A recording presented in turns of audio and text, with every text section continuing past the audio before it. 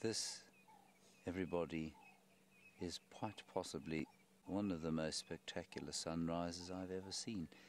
But of course I probably say that every time I see a sunrise. I'm not going to ask Fergus to turn the camera towards me. My name is James Hendry. Hello. Say hello, Fergus. Hello.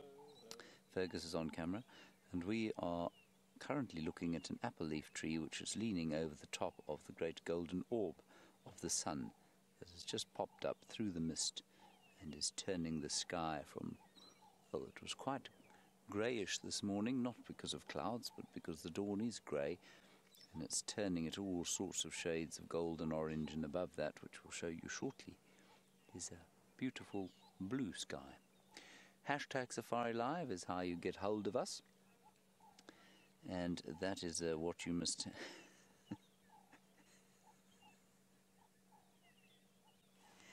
Sorry, 1 second. Hashtag Safari Live is how you get hold of us, and you can ask us any questions, give us any comments. And Anna Marie sent through the first comment. She says, "Oh my goodness," I think it was, "Oh my goodness, this is so wonderful."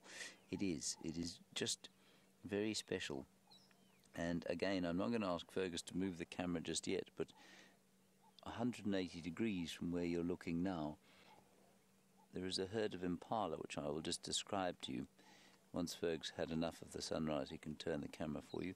And they are walking through the mist, and they've now just been sort of covered in a gentle sort of, what would we say? It's almost like translucent golden cotton wool they're covered in.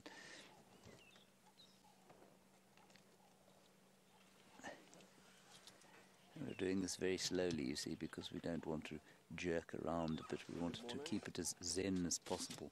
Good morning. And there, the impala.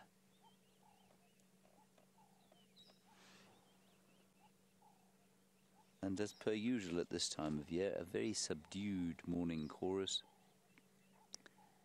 Most noticeable sound is the metallic percussive sound of the parrots in the background, and then the crowned lapwings.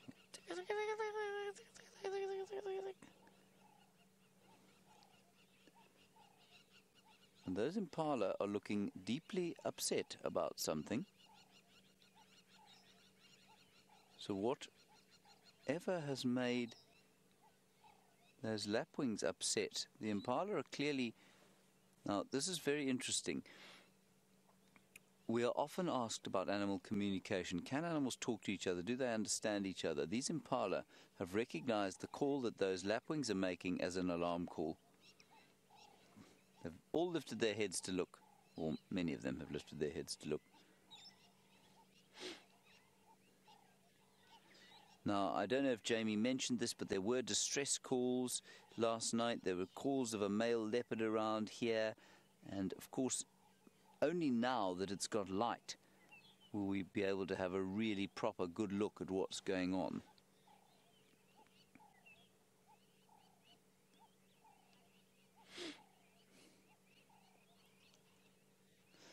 Now, Ali, you're saying, what is a leopard sawing, and you've never heard of the term.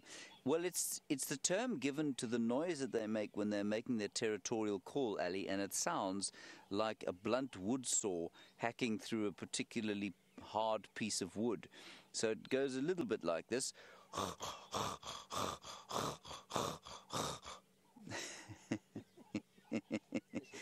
You can see how shocked the impala is. But that's basically what it sounds like, Ali. That's not why the impala's not conned into thinking that that's a leopard. It's just thinking, what a strange noise I'm making.